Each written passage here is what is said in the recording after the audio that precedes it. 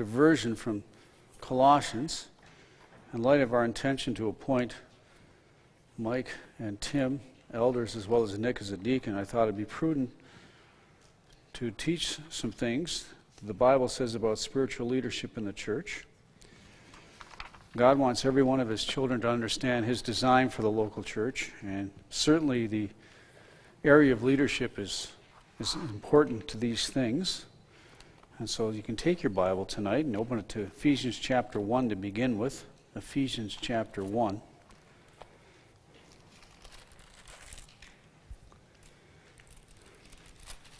As we begin, I have a question on your handout. Who is the head of the church? And if you're familiar with the scriptures, you know the answer to that already. Well, we can see that from the scriptures. Beginning in Ephesians 1, we can pick it up in verse 18. Paul here praying for these believers says, "The eyes of your understanding being enlightened, that you may know what is the hope of his calling, what are the riches of the glory of his inheritance in the saints, and what is the exceeding greatness of his power toward us who believe, according to the working of his mighty power, which he worked in Christ, when he raised him from the dead, and seated him at his right hand in the heavenly places, far above all principality and power and might and dominion, and every name that is named, not only in this age, but also in that which is to come. And he put all things under his feet and gave him to be head over all things, notice, to the church, which is his body, the fullness of him who fills all in all." You know, one of the themes of the book of Ephesians is the church. It clarifies the mystery of the church. And here in this particular spot in the epistle, he identifies who the head of the church is. It's none other than the Lord Jesus Christ. Now, if we turn over to Colossians chapter 1, which is kind of a twin epistle, it's a shortened version in many ways of what we read in Ephesians. Paul states some things here, beginning in we can pick it up in verse 15. He, relative to Christ, is the image of the invisible God, the firstborn over all creation. For by him all things were created, that are in heaven, that are on earth, visible and invisible, whether thrones or dominions or principalities or powers. All things were created through him and for him, and he's before all things, and in him all things consist. And he is the head of the body, the church, who is the beginning, the firstborn for the dead. The word beginning there means originator. That in all things he may have the preeminence. But both in Ephesians 1 and here, we see that Jesus Christ is the head of the church. In fact, in verse 18 it says he's the firstborn from the dead. In verse 15, in fact, the word firstborn in both verse 15 and both verse 18 is a Greek word, prototokos, and it refers to, and this is important because the Mormons and the Jehovah's Witnesses mess this up. It refers to a specific position or rank. It does not refer to an event in time. So it's not like he's the firstborn. It's speaking of his position.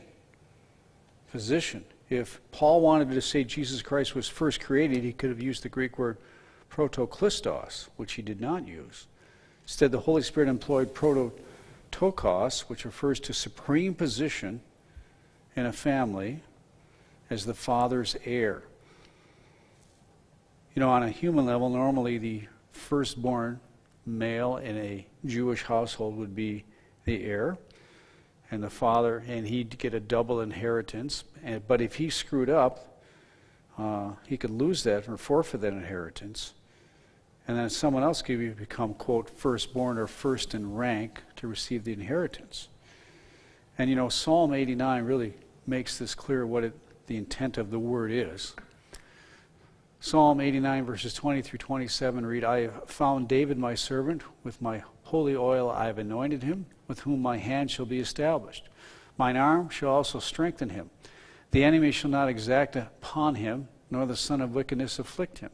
And I will beat down his foes before his face, and plague them that hate him.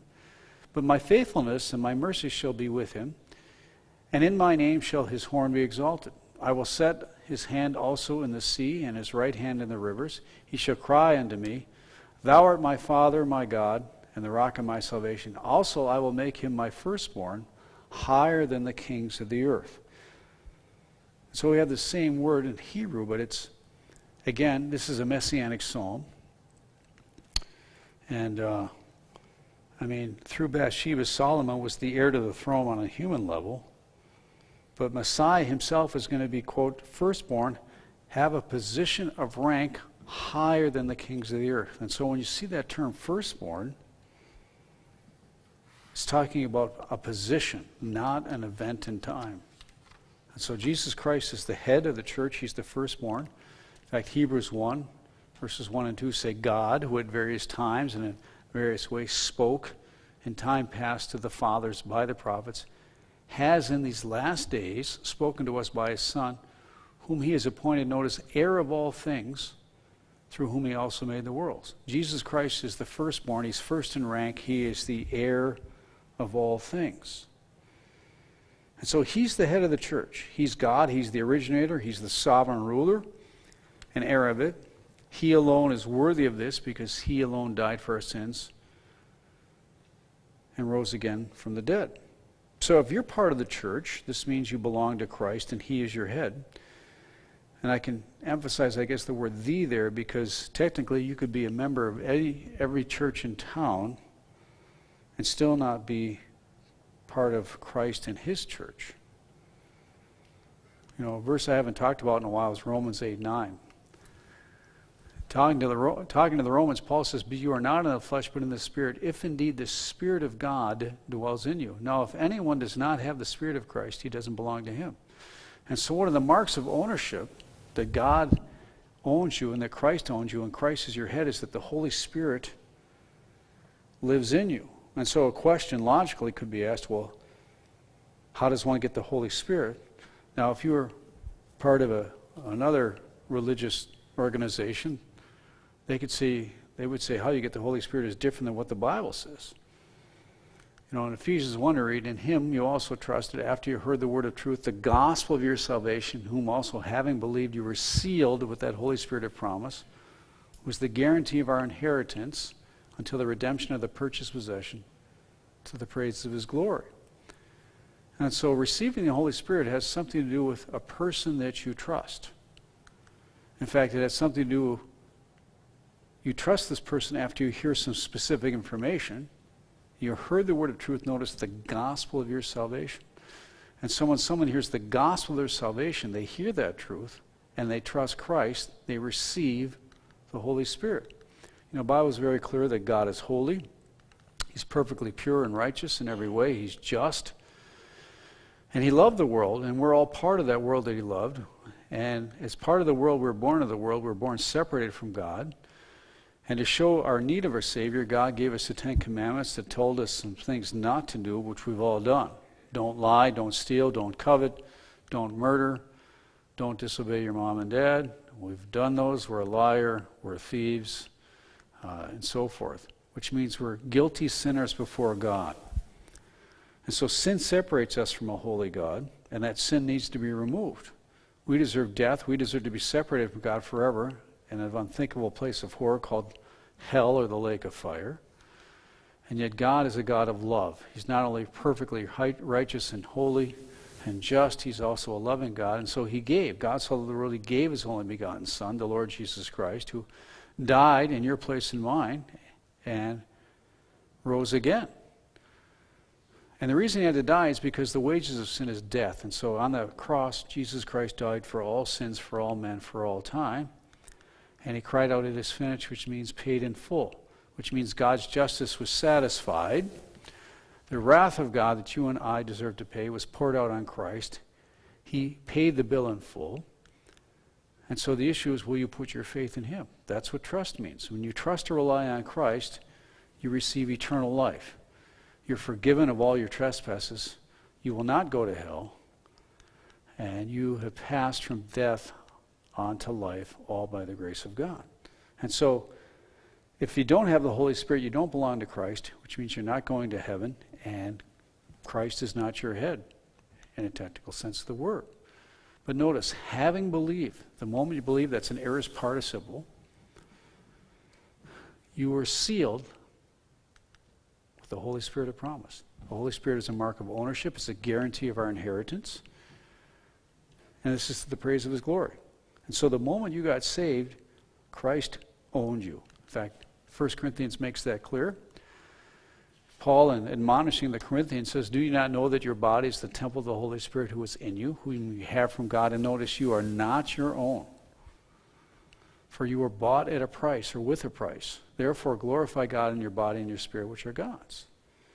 See, the moment you got saved, God owned you, and he placed you into his body. 1 Corinthians 12, verses 12 and 13 say, for as the body is one and has many members, but all the members of that one body, being many, are one body, so also is Christ. For by one Spirit we were all, notice, baptized or placed into Christ, into one body. Doesn't matter if you're a Jew or a Greek or a slave or a free person, we've all been made to drink of that one Spirit. And so the moment you got saved, what happened to you was you were placed into Christ. You believe in Christ, the Spirit of God places you into Christ. Christ is now your head. You're part of the body of Christ, which means we're connected to each other, and we're also connected to the head. This is what the church is. So Christ is the head of the church. We're members one of another. And Christ is the head, which means we're all under Christ's authority. We're all under the authority of his word. And so when you think about it, the leaders of a church, we're going to talk about spiritual leadership, are never referred to as the head of the church. And the church is never viewed as a democratic organization where members are free to vote their own minds on issues. See, the key question in church leadership is not what is the mind of the members, but what is the mind of Christ. And are the leaders working in such a way so that they are directing you according to the principles of God's word? So the church is under the authority of Christ. This is how we need to be careful how we treat it. This is why our mindset should be, Lord, what is your will? We want to submit to his program. We want him to direct in the affairs of the local church because he's the head. And so spiritual leadership is designed to follow biblical principles in the Word of God so that the head is honored through those decisions. You know, the church is a living organism. It's not an organization. You know, Webster defines an organization as an administrative and functional structure. He defines an organism as an individual constituted to carry out the activities of life by means of organs separate in function but mutually dependent. That's what your body is. That's what the body of Christ is. We're a living organism. Now, an organism is organized, but it's more than that. It's living, it's responsive to your head. Your head directs the actions of your body. Jesus Christ is the head, and he's directing the actions of the body of the church. And just like your body is to be submissive to the directions of your brain, the principle is parallel. As believers in Christ, we're to be mutually dependent in interacting with one another, so the will of the head can be carried out in a way that honors him. And so the main function of spiritual leadership is to allow Christ to exercise his headship over the church. And so that's how we are to view church leadership. It's different than conducting a business. And again, you can't view a church as a democratic organization where every member has a right to vote, because that's not how God designed this thing. That's like my hand voting on whether or not my brain could direct my hand. And then we have a spastic situation and all this other thing going on, right? And so I'm going to talk about spiritual leadership here. I'm going to begin with talking about some names. So we can go back to Ephesians. We can go to Ephesians chapter 4. Ephesians chapter 4.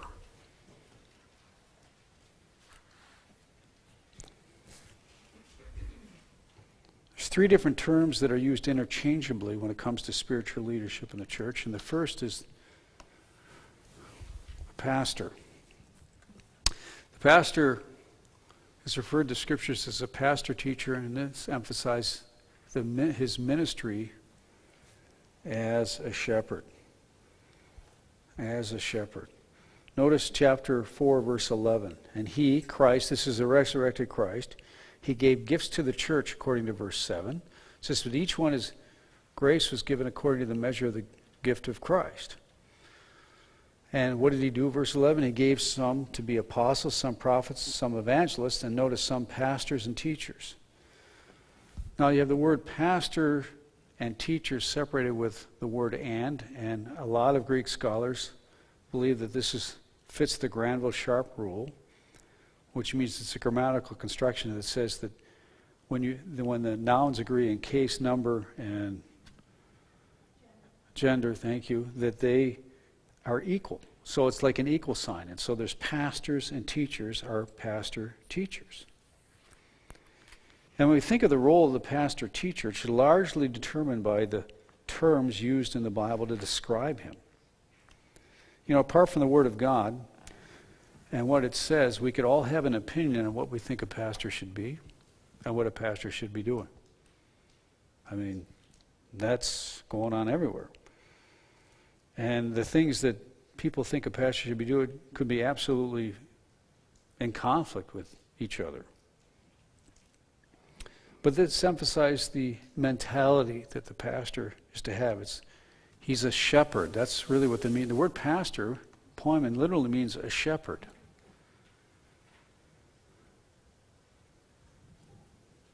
And his ministry and gifts involves teaching the Word of God. That's why it's pastor/teacher. This emphasizes his ministry.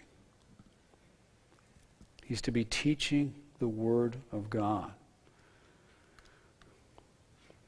In fact, that word is related to poimeni, which means a flock of sheep. Literally is one who herds sheep and tends to flocks as a shepherd. And metaphorically, that word refers to one who performs functions including feeding, oversight, protection, leading, and guiding. This is what a shepherd does to sheep in a literal sense in the material world. And that's part of the function of what a pastor, teacher, or elder is to do in the Church of Jesus Christ. And so the primary responsibility of a shepherd or a pastor in a local church is to teach the Word of God. Teach the Word of God. Now, it's possible to have the gift of teaching and not pastoring. All pastors have to be teachers, but not all teachers are pastors. And so there's teachers that could function in a local church without having the responsibility of shepherding the flock. And that's true of Sunday school teachers, for example. It's true of women that teach other women. But teachers here is the Greek word didaskalos, and it means teach to shape the will of the one being taught by the content of what is taught. It's an instructor, master, teacher, one who provides instruction. And so these are spiritual gifts, by the way. God gifts certain people with this ability to explain what the Bible says, interpret what it means, and apply it in the hearts and consciences to the saints, to tell you where it fits. But it has to be, all of this has to be centered on the Word of God. If a pastor doesn't concentrate and center his ministry on the teaching of the Word of God, he might be a nice man, he might be a godly man, but he's not doing the main work of a shepherd. You know, and back then, even in Christ's day, and how this would have been understood in Christ's time, is that they didn't simply teach information or open up new ways of thought. They not only taught information, but they urged their hearers to apply it, to understand it, and to apply it in their life. And so part of the pastor-teacher is not only to explain what it says, but show you how it fits, and then encourage you to be a doer of the word and not a hearer only. And Paul made this abundantly clear in the last epistle he wrote to Timothy. And he said quite forcefully, I charge you. I can't say it any stronger. I charge you, therefore, before God and the Lord Jesus Christ, the two highest people in the universe, and they're going to judge the living and the dead that is appearing in his kingdom, Christ is. You preach the word. And so a pastor's worth his salt, he's going to be preaching the word of God. He needs to be ready in season and out of season. He needs to convince and rebuke and exhort with all long-suffering and teaching. Why? Why is this important in this context? Because the time will come when the congregation, will not endure sound doctrine. They don't want to hear it. Don't tell me the truth. Truth isn't always pretty. But according to their own desires, because they have itching ears, in other words, ears that want to be tickled, I want you to give me Hallmark cards to make me feel really good about myself. They're going to heap up for themselves teachers that they like. This is why I've said before, when people pick a God, they pick a God just like them. And they're going to turn their ears. That's an active choice to not listen to the truth. But since the void has to be filled, what's going to fill it? They're going to be turned to passively into fables, myths, something that isn't true, and you're going to swallow it hook, line, and sinker. And so the Word of God is to have a primary spot in your thinking. You know, how important is God's Word to himself? Psalm 138, 1 and 2 say this: I bow down toward your holy temple and give you thanks to your name for your steadfast love and your faithfulness. For notice, you have exalted above all things your name and your word. God has exalted his word above his very name is really the idea there. Very, very powerful. You know, when Jesus Christ was being tempted by Satan on the word, he quoted Deuteronomy 8:3. He answered and said, it is written, man shall not live by bread alone, but by every word that proceeds out of the mouth of God. How does the Word of God stack up in your thinking in terms of its importance to you? You know, some of the great saints said some things regarding the Word of God. For example, Jeremiah said in Jeremiah 15 and verse 16, your words were found and I ate them. And your words were to me the joy and rejoicing of my heart, for I am called by your name, the Lord God of hosts. Is that how you view the Word of God? What did Job say? I've not departed from the commandment of his lips, for I've treasured the words of his mouth more than my daily bread or my necessary food. David said what? Your word is a lamp unto my feet and a light to my path. Later in the psalm, he says, direct my footsteps according to your word. Let no sin rule over me. And so, do you base your decisions on principles of God's word that you've been taught?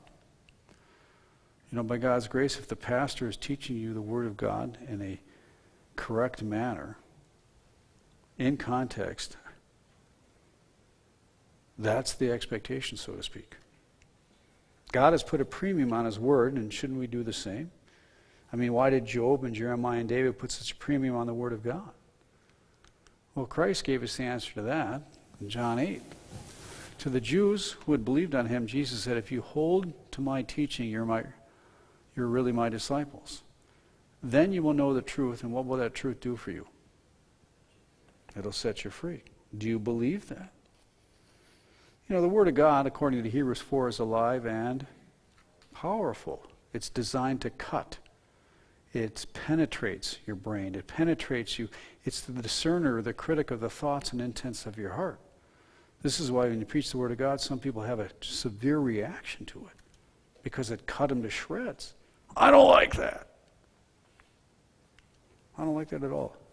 And you see, the Word of God, because of its very nature and very power, always demands a decision. You can put a marker here. Go with me to John 6 for a second.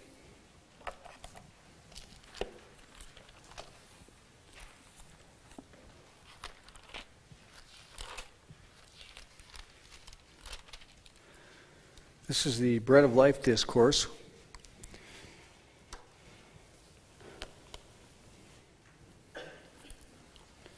And Jesus said some very convicting things, and it wasn't well received. Notice verse 60. Therefore, many of his disciples, when they heard this, said, this is a hard saying, who can understand it? And when Jesus knew in himself that his disciples complained about this, they were complaining about the Word of God. Did anyone ever complain about the Word of God? He said, does this offend you? Verse 62. What then if you should see the Son of Man ascend where he was before? It is the Spirit who gives life. The flesh profits nothing. The words that I speak to you are spirit, they are life. Do you believe, we sang the song, Wonderful Words of Life, that these are life-containing words that Jesus spoke? But then he addresses Judas, verse 64. But there are some of you who do not believe. For Jesus knew from the beginning who they were who did not believe and who would betray him. And he said, therefore I've said to you that no one can come to me unless it has been granted to him by my Father. From that time many of his disciples went back and walked with him no more. They didn't like what he had to say. Then Jesus said to the 12, well, are you going to go away too? But Simon, speaking for the group, said, Lord, to whom shall we go? You have the words of eternal life. Also, we have come to believe and know that you are the Christ, the Son of the living God. What a great answer. But the truth isn't always pretty. The truth can be offensive. Believers can murmur at the Word of God when it steps on their toes. But the truth forces you to make a decision. A lot of disciples at this point in time said, you know what? I don't like this. I'm going to go somewhere else. I'm going to go to a place where the Word of God doesn't offend me, or whoever teaches or whoever is being spoken doesn't offend me. Peter recognized the truth isn't always pretty, and though it can be troubling and convicting at first glance, it's the truth. And again, Jesus said you should know the truth, and the truth will set you free. You know, I like this. Peter recognized, hey, listen, where are we going to go? You got the words of eternal life. In fact, John 17:3 says, Jesus Christ is eternal life, and we're going to spend all eternity getting to know him more. And so if that's what we're going to do, and all eternity, should our objective on earth be any less than to get to know him through his word right now? I mean, if Christ has the words of eternal life, and he does, isn't it wise to listen? What would you trade it in for? And so if a pastor is worth his salt, he's going to be teaching you the Word of God in context in a way that's going to equip you and edify you and challenge you and encourage you and in some cases rebuke you or what it might be. But it's all done because this is God's will, and that's the responsibility he's been given. See, we go back to Ephesians 4 here.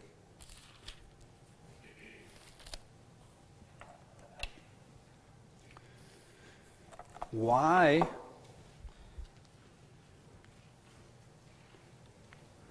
did Christ give these gifts? Verse 11 says, he gave some, and these are gifts again, gifted men to the church to be apostles, some prophets, some evangelists, and some pastor teachers. Now the New Testament apostle and prophets have passed off the scene. Ephesians 2:20 says that the church was built on the foundation of the apostles and prophets, with Jesus Christ himself being the chief cornerstone. You know, everyone, I should just mention here, has received a spiritual gift. The reason you've got a spiritual gift is so that the body of Christ can be edified and built up. We're all part of this. We're all part of the same body. We're all in this together. But in verse 11, it mentions leadership teaching gifts that are designed to facilitate ministry and edification and growth of the body. Now, evangelists are those who are gifted to go preach the gospel and plant churches. Modern-day missionaries in ways. And then it says the Lord gave pastors and teachers. But why did he do that? Well, gifted men were given to the church for the equipping of the saints, verse 12. For the equipping of the saints, so they can do the work of ministry, so that the body of Christ can be edified. And this is to continue, verse 13, till we all come to the unity of the faith and knowledge of the Son of God, to a mature man, to the measure of the stature of the fullness of Christ. Not being tossed to and fro by and carried about by every wind of doctrine, through false teaching. Notice verse 15, but speaking the truth in love may grow up in all things to him who is the head, Christ. And so this is how God has designed his church to function. When we gather here together, the focal point should be the Word of God and how the Word of God is to be understood and to work in your life and to equip you. You know, the Greek word equipping is katarkismos, and it means to mend or repair, make whole or perfect, used to the setting of bones or mending nets, and so forth. It means to equip fully or to make fit. So the pastor who's been gifted to do that is to equip you so you can think biblically and principally so that you can do the work of ministry. You know, you've been left here to be a minister. You know, if you don't stop and think about that, the world's got all kinds of things to tell you why you've been left here. Might be to make money, to stick your big toe in a pool in Yuma, Arizona with $1 million in your portfolio or whatever. I mean, you can have all kinds of objectives, and a lot of them aren't wrong in themselves, but ultimately, you've been left here to minister. You've been left here to minister. And so this equipping means to either be repairing or preparing. And the Word of God is designed to be either preparing or repairing your thinking. Both are needed. Both are needed. And you know what this necessitates is that a congregation that is mature needs to give his pastor the time he needs to study and to think and to prepare messages. And I'm so thankful that as a rule, this has been the truth here.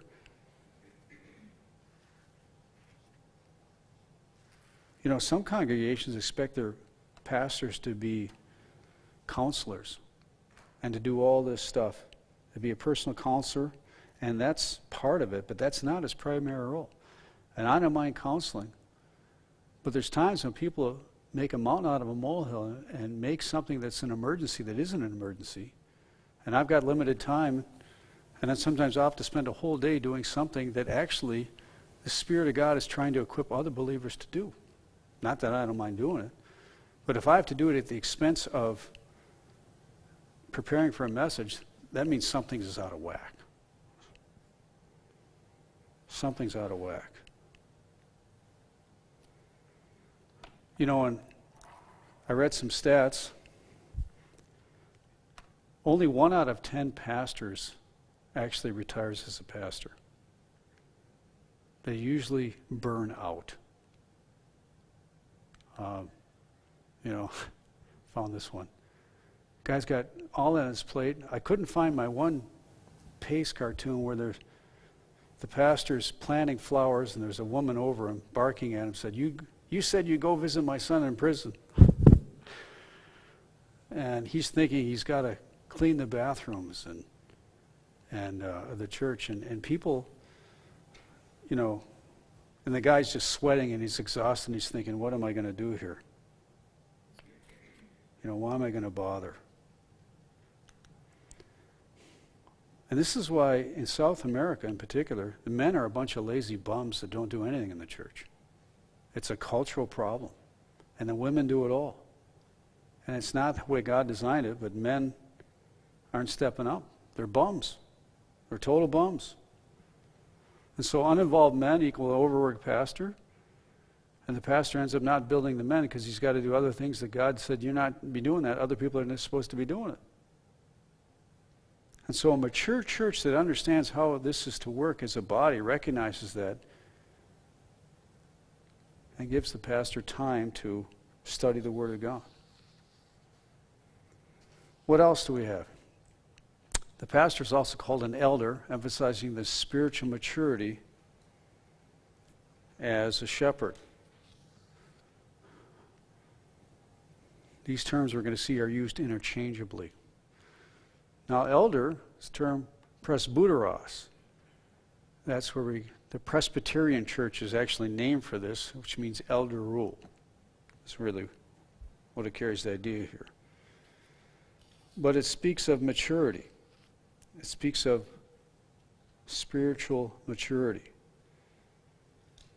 You know, the Old Testament, the Hebrew word for elder, it's a Jewish term occurs 162 times, and it means literally a bearded one, somewhat advanced aged.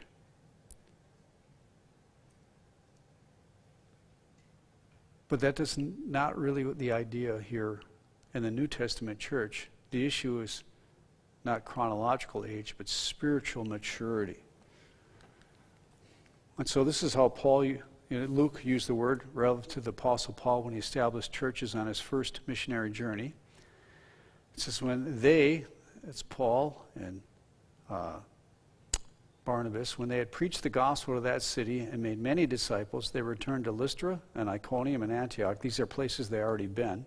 They strengthened the souls of the disciples. They exhorted them to continue in the faith by saying, we must through many tribulations enter the kingdom of God. Don't be weary in well-doing. It's not a trip down the primrose path. And when they had appointed, notice, elders in every church and prayed with fasting, they commended them to the Lord in whom they had believed. And so they went back to those churches. There was time for those men to grow, and then they appointed elders in those churches. Paul, in writing a letter to Titus, said, for this reason I left you in Crete, that you should set in order the things that are lacking and appoint elders in every city as I commanded you. As different cities within Crete had local churches, and Paul said to Titus, I want you to go appoint elders in those churches. And so that term was very familiar to the Jews, and that concept was carried over to the church as an elder. But again, it's not physical age, it's spiritual maturity. In fact, Timothy, who Paul wrote his last epistle to, was around 35 years old. In fact, I think it's 1 Timothy 4:12 says, let no man despise your youth. That was considered a young man, but he was mature in the Lord, and he was considered an elder.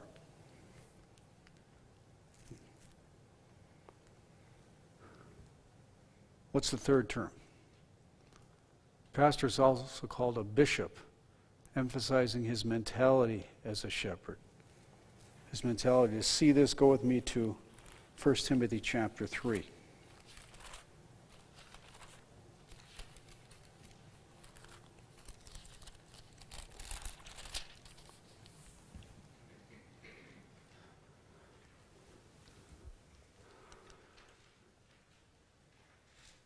Verse 1. And we're going to get to this, not tonight. In fact, we're not going to get very far at all. Chapter 3, verse 1. This is a faithful saying, if a man desires the position of a bishop, he desires a good work.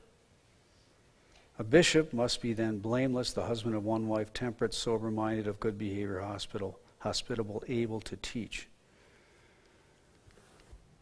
And so it's the Greek word episkopos. In fact, you've heard of the Episcopalian Church.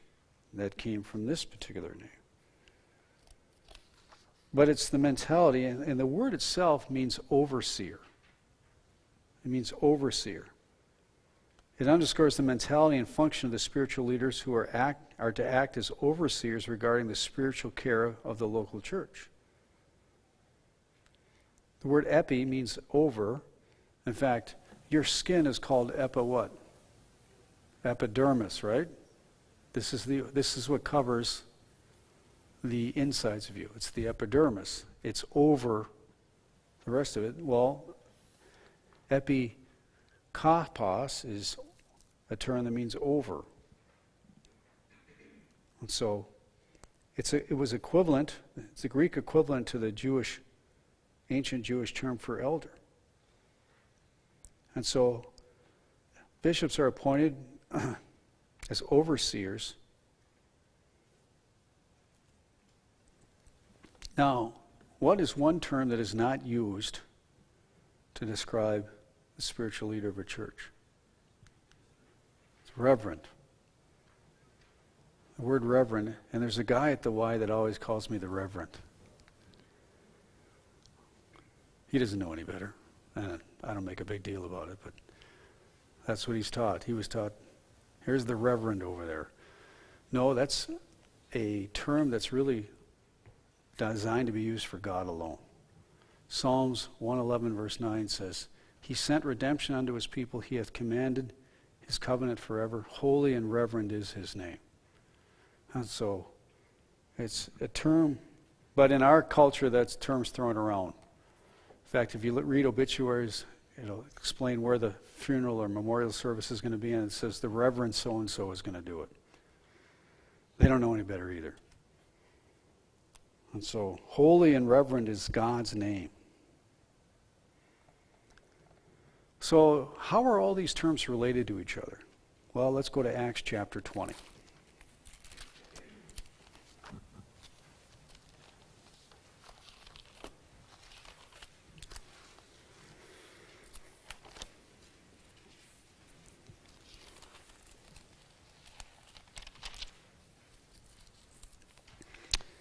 This is Paul. Luke is describing Paul's last meeting with the Ephesian elders. If you look at verse 17, what do we read? From Miletus, he, Paul, sent to Ephesus and called for the elders of the church. And when they had come to him, he said to them, and we can continue reading. And notice what verse 28 says. Therefore, he says to the elders, you take heed to yourselves and to all the flock among which the Holy Spirit has made you overseers to shepherd the church of God, which he purchased with his own blood. And so, Acts 20:28, I have it up here on the screen. This is written to the elders. This is spoken, rather, to the elders. What were the elders to do? Notice, who made them overseers? The Holy Spirit. There's a gift, a spiritual gift, and as the maturity of that individual comes to realization, they're appointed as an overseer, and what is their ministry? To shepherd. That's the word for pastor. They're the shepherd of the church of God, notice, which Jesus Christ purchased with his own blood. And so these terms are used interchangeably.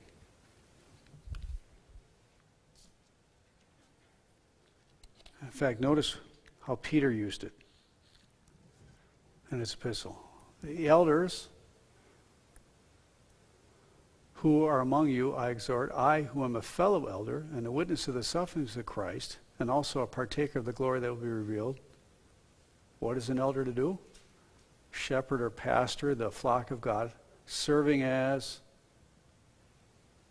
overseers, not by compulsion, but willingly, not for dishonest gain, but eagerly.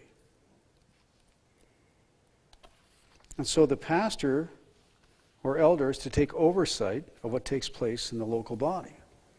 Now, a number of things can be delegated, and they need to be delegated, but the Holy Spirit has placed elders over the flock so that they oversee it and so that they shepherd it. And so the elder focuses on the character qualities of the man, we're going to see here, in a future study. Now the question we could ask is, well, how many elders, bishops, or pastors should a local church have? Theoretically, and this is a source of contention, which has actually backfired in many cases, some churches have written a constitution that says, well, we need to have 4 elders. Well, you only have 2 that are qualified, so what do then? They make 2 guys elders they have no business making elders, and they bring the whole thing down. And I've seen it happen twice, firsthand. They said, well, our Constitution says we got to have 4 of them, and so we'll pick Joe Schmo from Kokomo over here, but he doesn't have enough, he's not either gifted, doesn't have the maturity. And in one situation, this guy brought the whole thing down because, well, mostly because of his wife. But that's a different deal. But they took the whole church down because he was not to be an elder. A church has as many elders as God gives it. The Bible nowhere prescribes a certain number, but elders is found in the plural, and so a plurality of elders is God's ideal and goal for all growing churches. And so we're getting there, and we're going to do that. And so it's important to understand these things. And so, let's see how far we can get here. Let's look at the posture of the pastor. Let's go to 1 Thessalonians chapter 5. 1 Thessalonians chapter 5.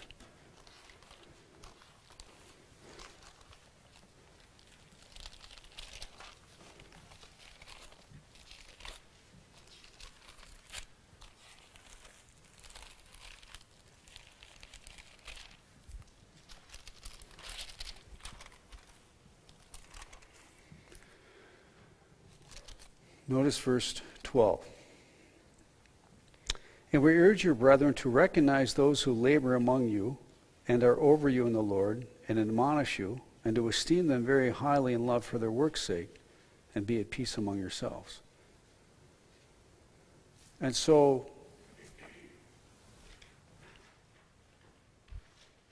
the pastor is to function among you. Notice how he's describing elders here, and he's describing specifically how the congregation is to respond to their elder. But he says to recognize those who notice labor among you. Among you. And this really underscores and emphasizes in an indirect way the importance of the body concept. In order for a pastor to be an effective pastor, he has to be among the people. This is how God designed this to work. Imagine if my hand was separated from the rest of me. How effective would it be? It wouldn't be effective at all. And in some cases, pastors are aloof from their congregations. You know, there was a church in Kansas where, though it was doctrinally sound, the pastor would show up, preach his message, and walk out the back door. Didn't interact with anybody. And the church was ice cold. The church had a lousy body concept. There was no ministry going on. In fact, 5 minutes after the church was over, the lights were off, and everybody was gone. I can't even think about it. The whole thing of it makes me crawl. It makes my skin crawl. And you see, God wants all of us to think in terms of a body, think in terms... You know, I'm not going to get anywhere. Let's go to 1 Corinthians 12.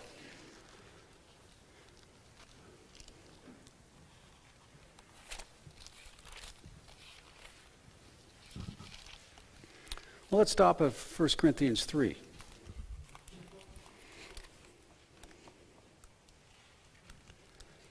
Now, what do we know about this Corinthian church? Yes, chapter 3, verse 1. And I, brethren, cannot speak to you as to spiritual people, but as to carnal, as to babes in Christ. I fed you with milk and not with solid food, for until now you were not able to receive it, for even now you're still not able. Why? You're still carnal. There's envy, strife, and divisions among you. Are you not carnal and behaving like mere men? One says, I'm of Paul, the other, I'm of Apollos. Are you not carnal? But notice he says, I fed you with milk because you were not able to take it. Here, verse 3:1 says, you're like babes in Christ. There's immaturity. When there's immaturity and carnality within the body, what do you have? Envy, strife, and division. And this is how he explained to them later. If you go to chapter 12,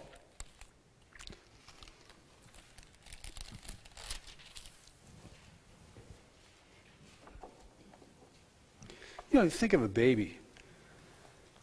How concerned is a baby about its mother's sleep, mother's well-being, you know? A baby could care less. They're completely self-absorbed and self-centered. And the parallel is true. If I'm a carnal Christian, who am I thinking about? Me. Am I thinking about your well-being? No, I'm thinking about, what are you doing for me, man? I'm not thinking about what I can do for you. And so a sign of maturity in the Lord is you're not going to ask the question, what about me? You're going to ask, no, what can I do, Lord, for someone else? That's how you know. If you want to know if you're maturing in the Lord, it's not all about you. So if it's all about you, what should that tell you? And when it's all about me, the natural byproduct has to be envy, strife, and division, because someone is not playing my game. Someone is not cooperating with me. Someone is not meeting my expectations, and I think they're my problem. that shows I'm carnal. And that's not how God designed this thing. You know, it's interesting. Verse 11 of chapter 12 says, the same Spirit, that's the Holy Spirit, works in all these things, distributing to each one individually as he wills. In other words, the Spirit of God decided what spiritual gift you have. And he's trying to work in you and through you, so when you function in the body of Christ, you're there for its edification. You're a yielded vessel that says, what can I do to make the body better? Not, look at her. Ugh. That has nothing to do with it. When you're thinking like that, you're thinking about you again. You're immature and you're causing envy, strife, and division. But he explains in verse 12, as the body has one and has many members, but all the members of that one body being many are one body, so also is Christ. For by one Spirit we're all baptized into one body. We're in this together. Whether Jews or Greeks, whether slaves or free, we've all been made to drink in one Spirit. For in fact the body is not one member, but many. Now if the foot should say, I'm not the hand, does that mean I'm not of the body? So here we have some envy going on. Okay? And if the ear should say, because I'm not an eyeball, I'm not of the body. You know, is your ear important? What if you had 16 eyes and no ears? What kind of body would you have? You'd be a freak. You know? People would run. You wouldn't be a high-functioning body at all. But I want to be an ear. I want to be a foot. I want to be a navel. I don't know why you'd want to be a navel. It's like being an armpit, right? Oh, okay, where am I? Verse 17, yeah.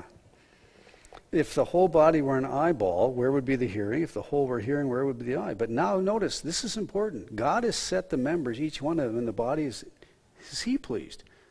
God put us all together because this pleased him, because he knows what we can all do when we're yielded vessels to edify one another.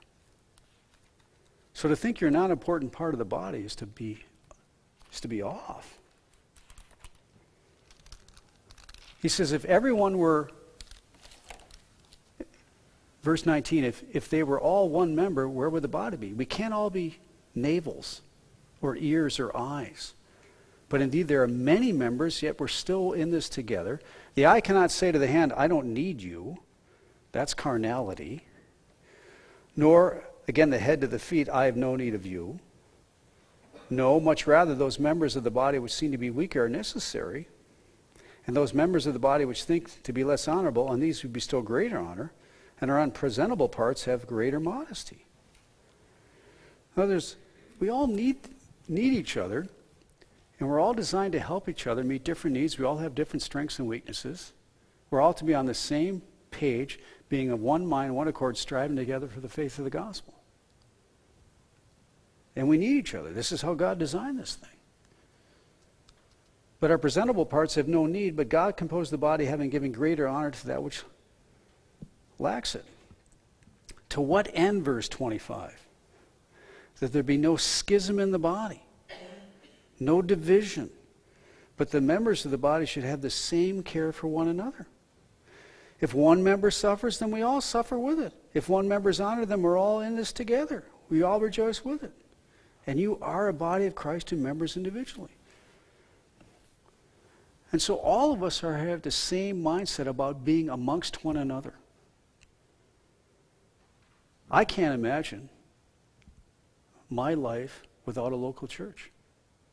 I'd have to figure out something to do to fill the void, which would be total vanity. I mean, I can't think of, I'd have to fill the void. This is what the unsaved are doing. They're completely void of purpose. They try to fill it with something. They throw themselves into something, and when that runs out of steam, they'll go do something else. The average unbeliever is looking from one event to the next event to the next event, something to fill the void because it's empty. It doesn't really deliver. And this is why we've got the greatest purpose. We've been gifted to function, and we can help each other about that which really matters. That's why the body of Christ is just everything to me. And I don't understand how it isn't, there's an ant in here, how it is for everyone else. I mean, there's something floating all of our boats here. There's something tripping all of our triggers. Are you allowing the Spirit of God to take the Word of God and these amazing truths so that you're thinking you conform to what Christ says matters, so that we can actually redeem the time together and make hay? You don't know what's around the corner. Some epidemic could show up other than the coronavirus, and then all those things people live for are going to be meaningless. So God has given you the right gift to function in the body here, but we're to be among one another. That's why Hebrews says, don't forsake the assembling of yourselves together as the manner of some is. But so much the more as we see the day approaching. Well, so much for that. I'm out of time. And we'll have to pick this up next time by God's grace. Let's pray.